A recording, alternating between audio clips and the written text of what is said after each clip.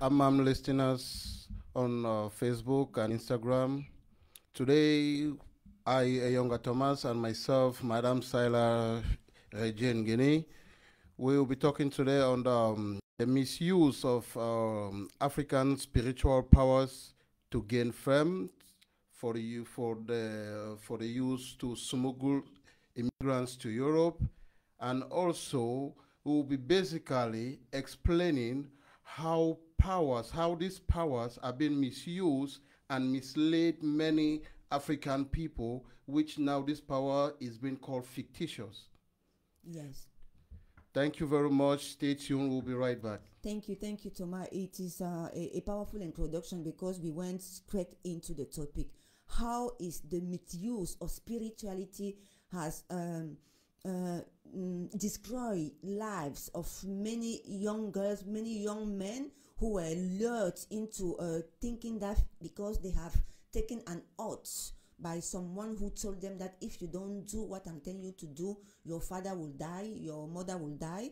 And on the other hand, we also have some athletes who strongly believe that through getting power from a misuse of spirituality, they can gain fame. So that's what we'll be discussing today with our audience. So I am so happy again to be here. We have been away for 3 weeks due to many things in our lives, but we are so happy to be back here.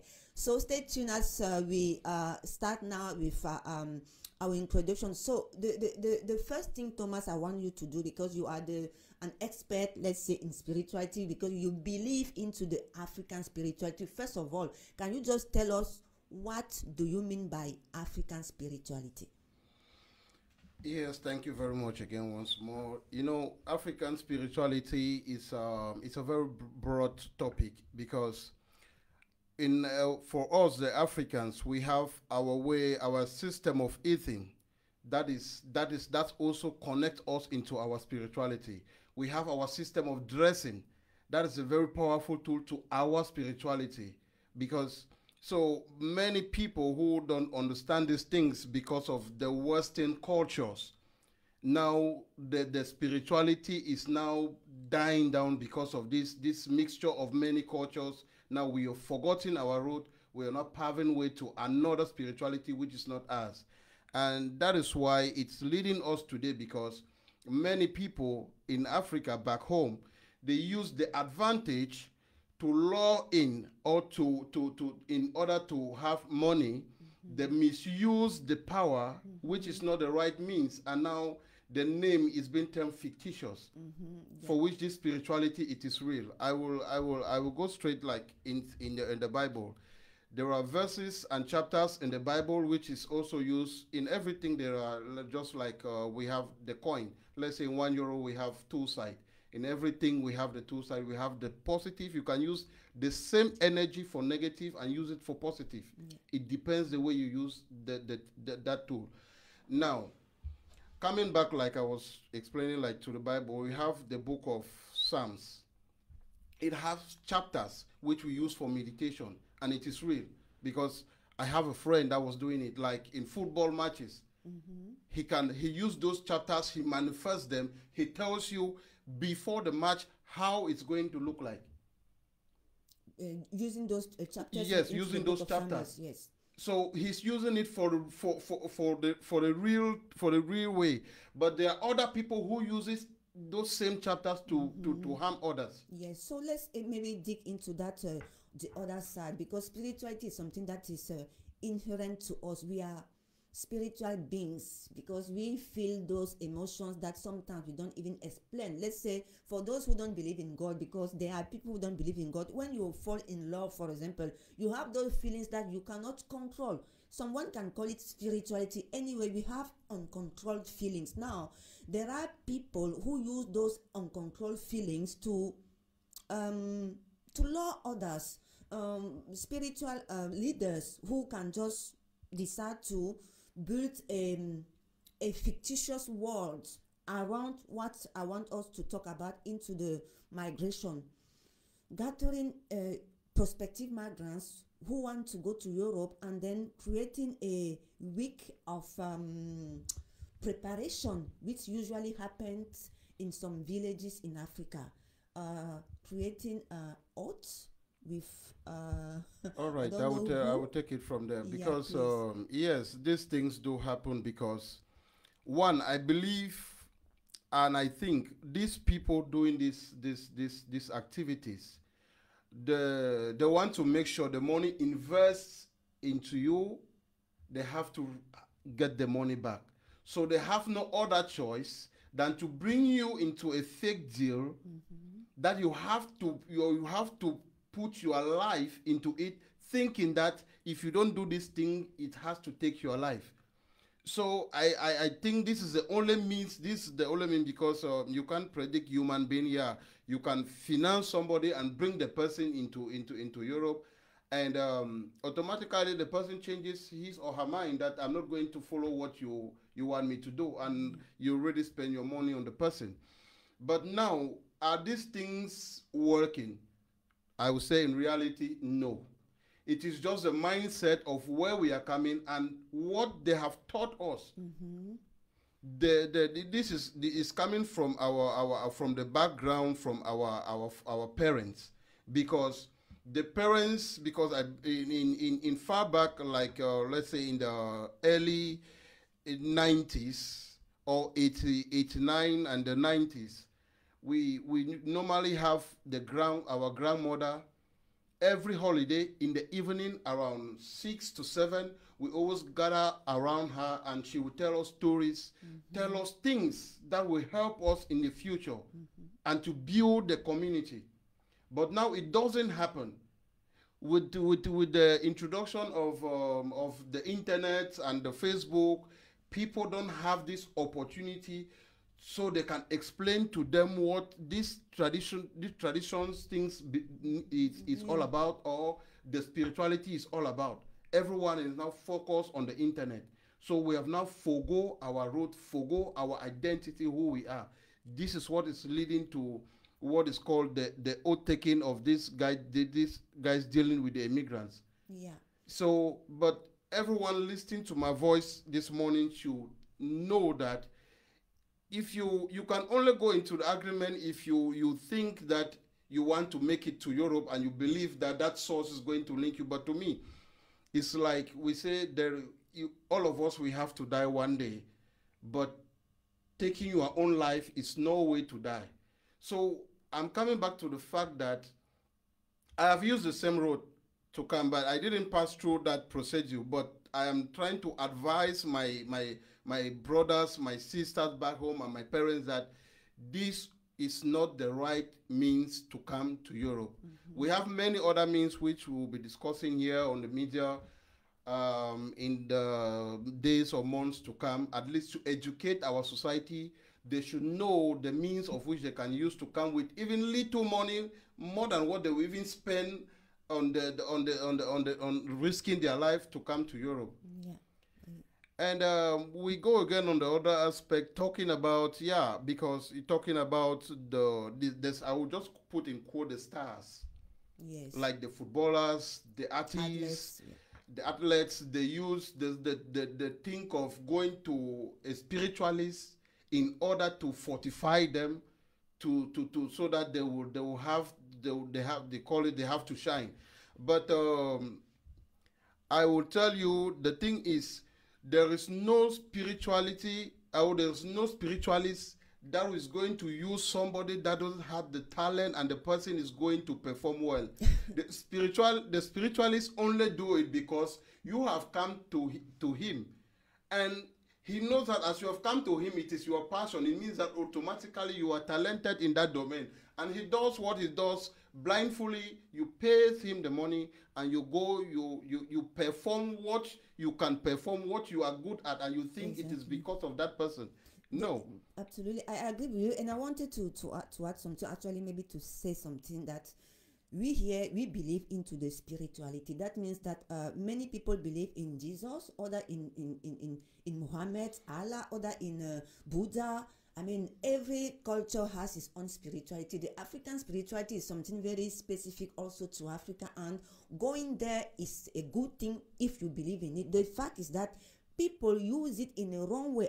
People are using religion across the world in a very bad way. So I want to add on what you said before about the young people who are lured into migration and taking oaths with people in ceremonies in villages where they have meant to think that if they don't do exactly what the smuggler are telling them, they will die, or their parents will die, or whatever, the family will be decimated. It is fake. It is not true, because those people, they are never forget it, they are businessmen, they are businesswomen. Yes, they course. have worked onto your brain to make you believe that, I mean, think of what a sect is. A sect is about people who sit and who think and who learns how the human brain works, and then they wash brand you, making you think that if you don't do exactly what they're telling you to do, you will die, your parents will die. If it happens that your parents die in the process, it is either they have been killed, or they were sick, or it was their time to die. Those people don't have any power on you. That has to be very much clear. They don't. They have the power only because you are afraid. Your weakness is the strength. So as soon as you become strong, you see how they become weak. So girls, boys, don't believe in that oath. It is fake. I wanted really to say this thing here. Yes. It is very, very fake, 100%. The thing is, it's just like the 419. It's somebody, there's 419, they come into you because you have an interest. So they just use the opportunity because you have the zeal, you have that urge that you want to be a bush faller, you want to come to Europe, and the walk into your brain, and you're putting yourself into a mess, thinking it is real, but it is not real. Yes. Because just like the 419, what they do, they come to you, if they say, okay, hi Thomas. Excuse me, what is a 419? I'm sorry. Well, a 419 is somebody who uses the opportunity of language or things that people want in order to take money from them indirectly. So this is how the 419, this is how they do. It's just like we call the 419 and the Yahoo boys. They fall in the same line, because a 419 will come to you with a proposal, tell you, okay, if he sees you, he reads you from a distance and know that what you, Madam Regine, you love cars. They propose you a car in a very cheaper rate. When you go to find out the price of that car, you realize maybe it's 30,000 euros, and they're giving you for 10,000 euros. Then you fall into it. You make the payment and they receive it. So this is the same form, but it has level by level. Yes. So those same smugglers, they fall in the same way of a scammer. So they are the same person. So they are just scamming you, using you to work money for nothing. Yes. So don't fall into it. Don't go into any contract with any person. Don't swear any oath with any person, because, and even if I'm just advising my listeners, because even if you have the opportunity that you want to come, well, you can take the oath because you've seen the opportunity to come. But if you come, you can make another agreement to reimburse them the money and get out of that shit, because it's a very big mess. Yeah, it is a mess actually. Yes, and it is true that unfortunately people who have weak minds believe in that, and here the message is that don't. There is another aspect that you also mentioned about those famous people who want to be even more, or athletes, the singers, coming from Africa, that they usually visit those houses of spirituality, which again are very good, but trying to use it in a negative way, like make me become famous because this is my single I have just released, and I want the entire world to know about me. And we heard story of sacrifice, and here it's not about talking about superstition. We are talking about facts, things that happen. Again, we are saying that if you are not talented, for how long you will be either to pray to Jesus, to pray to Allah, to pray to Buddha, if you don't walk yourself, like I am a singer. I have to work tirelessly every day, performing, rehearsing my voice. Never you will become famous, even if you spend your life in a church, in a spiritual house, or in front of Buddha. So it is about working. It's not about going to ask for a miracle if you are not talented. I believe this is what. Yes. I'll be coming into that aspect. Like I'll be quoting some examples. Let's take an instance. Like Chinese is having war between a crisis between the China and America. China, they doesn't go to pray for Buddha because that is their belief, and they believe Buddha is going to. They know that when they are at war, they have to use the guns, they have to use the bombs, they know the materials they have to use. Yeah. So in every instances, you know what, we only invite spirituality that only happen for cleansings. It only happen for cleansings, and the cleansings, how does it work?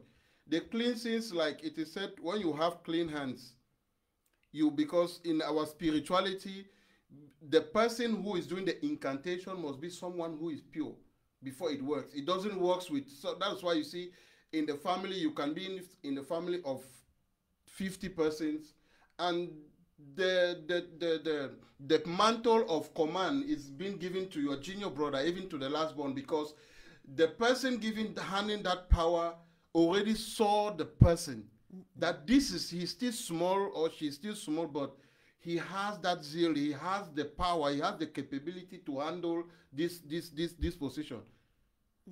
Yeah, that's why you see it is given by the culture, because the culture has its way. The culture is the spirit that guides the culture. And that's why when the chiefs or the king dies, there is someone already for that seat. And no matter how you run, I have a friend in Bamenda when I was schooling. He's a phone. He was enthroned, I think, 2007. By then, he was still in Form 3. He ran, going to the bush, and he was running away from home. But the spirit was haunting him.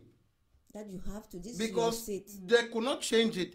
They already choose him. It is spiritually. And the spirit were haunting him until he has to come back and said, there is no way. I feel how like somebody is beating me with a cane, I don't know, and I have to come back. So the spirit are telling you, you can't run away from your shadow. That is your throne. That is your power. Come for it. Yes. But now, let's take, for example, how this spirituality doesn't work in many cases. Yes, okay. I just wanted to make it I'm coming. A parallel. Okay. If you have something, because I was coming back to. No, I wanted to make a parallel of what you said about the spirit haunting me. Like this is your throne. Because when we speak like that, many people will say, we are here in Europe. Like this is the superstitions of Africa. How a spirit can haunt you? I want to take the example of the two popes. The actual one, Benedict XVI, and the one who died, the Pope from Poland. Yes. These are two men who had girlfriends. These are two men who were about to get married to women. These are two men who knew women, but at a certain point of their life, they just say, "This is not my vocation." God is calling me. So they abandon the supposedly perfect life, which is having a wife, having children. So it's that calling. A spirit was chasing them, and that spirit was the Christian God. But here you were talking about the spirit of African spirituality. Yes. I wanted to explain that bit. Yes, thank you very much for that elaboration. It was wonderful. And so this is coming back to the, like, you are an artist, you are a footballer, and you think when you go to these spiritualists, they are going to edify you, they are going to empower you to perform more than the way you perform. No. The only way you can perform is to work hard, is to be smart. You have to have passion for what you are doing in order to excel in life. You need to put that passion, and you have to take whatever you're doing. Let's say you are a carpenter. You need to adapt yourself to new skills You need to learn, because as time changes, the day passes, we have new development, we have new skills, and you need you need to belong. So if you don't want to put yourself in a situation where you have to learn every day, like let's say, okay, you're a footballer, normally you have twice training a day, and you take it as a passion. Twice, morning and in the evening, you are there. I believe you're going to do more better, and you watch videos of other stars, you learn from them, and you will. But if you go, let's say, okay, you go to a traditionalist or a herbalist or a spiritualist, and he do the incantation and maybe with a blade and do something, put something, things in your body, and you come and sleep at your home and thinking tomorrow you are going to perform well, you're going to mess up everything, and you will say, oh, he's a fake person, he doesn't work well. Yes, automatically he's fake, because the person who is real will tell you that this is not how we do it. Yes. For you to become perfect in what you're doing, you have to train. He will give you advice on what you have to do. That is the real healing of what you need. Yes. Not to go and do spiritualism into your body. So, and unfortunately, there are a lot of those traditionalists who actually take advantage of those sort of people who believe that because I'm going to visit you, then my problem will be solved. Then I will perform just because of that. Or if I go to pray to the church, I spend my life sitting in the church, then things will happen. It's never work. So I guess that is the message that actually we can send out, right, Toma? That is, whatever spiritual you are, make sure that the work comes from you. They say, I'm not sure if I will say it correctly in English, but you say, aide-toi et le ciel t'aidera. Help yourself, and yes, God will add his own. And I'm coming in here because I want to separate this thing. Mm-hmm. There is a difference between, you cannot mix work and spirit. Those are two different things. Spirit, we involve our spirits when we think something in our spiritual realm is lacking. That is where we involve spirituality. Mm-hmm. You cannot be in a physical and you are invoking the spirit to come and act. It doesn't work like that. Mm-hmm. You only communicate or you only involve the spirit when you feel that in your spirit man, because there are two things. I will quote an example, because there are people who die in their dreams. Mm-hmm. You are dreaming that you've been bitten by a snake. Mm-hmm. That's in the spiritual realm. You are dreaming, but you are in the spiritual realm. Why are you dreaming? Because your spiritual self have left the physical body. Mm-hmm. That is why you are dreaming. You are somewhere else. Mm-hmm. And there your spirit died. And physically you died here. Now I'm going to ask you a question. Where do you really die? I would say you die in the spirit never dies. Only the physical dies. Mm-hmm. The spirit will never die. The spirit is there to wait for another body to go into. That is why when you know how your spirituality, the root of your spirituality, that's why we call it. Let me go back to the Bible. You see, the Israelite and the Hebrews, the Jews, when they pray in line of their ancestors, because they know they are still alive. When they call Abraham, Isaac, and Jacob, those are the people. They know that these people are still alive. They are calling them for their rescue. Mm-hmm, mm-hmm. Okay, I see what you're coming from here. And again, I want to make a parallel with what we live in today. Okay, we are living in Europe, and of course, the African spirituality has been demonized for so many centuries that even many Africans don't believe anymore in that. But what is happening today? Okay, many of us are Christians now, so we go to the church, we pray to Jesus, we pray to the Virgin Maria, we pray to the saints. Let's say we pray to Saint Joseph, we pray to Saint Peter. But Saint Peter, Saint Joseph were Europeans or Asian. I mean, they were white men, or at least that's how they are represented today. Now, we Africans, we are praying to ancestors who are not from our lineage. These are people that normally, as you want to explain, they don't know us, so they can actually not help us. Is that what you're trying to say? Yes, and again, when we're talking about spirituality, spirit doesn't. We don't communicate with books. When you take, because let me take you back to, like, go down to your village or my village, when those people who are the custodians of the tradition, when they are consulting with the gods or consulting the ancestral spirit, they don't use book. They don't recite on a book that this. It is something that is just natural. The words are just coming. When you are spiritually uplifted, the words are just coming. Any spirituality that is coming, guiding from a book, I will tell you it is man-made. So that is why you can go to the court, and the politicians are using this book to mislead and thinking people. When you go to the court, any person can go there and swear to that book and still lie. It doesn't do anything. I get your point. But I will tell you that if I take you to my spirituality. If you are lying and you swear to my spirituality, you have the outcome there and now. It is very interesting. Spirituality is something so personal that I believe, I know that you believe fully on what you're saying. Again, someone who believes in Jesus will believe fully in what he's saying. A Buddhist will believe fully in what Jesus, a Muslim as well. So that is where the difference will stand. We here are talking about African spirituality. Yes. So, but the right thing, scripture is something that is according to historians, check and Job, it was discovered in Africa. So the writing is something Africans. Maybe it was not just the spirituality was not just translated into books, but normally, and here I want to give a good credit to education. When you know something, you want to put it down so that you can transmit it to other people. Our Africans, our forefathers, they have a very, very civilized way of putting the spirituality. That is why you see many Europeans and the historians and the theologians, they always visit Africa. They go to Egypt, they go to Mesopotamia, they go to the Timbuktu, where this spirituality issue is very, very focused.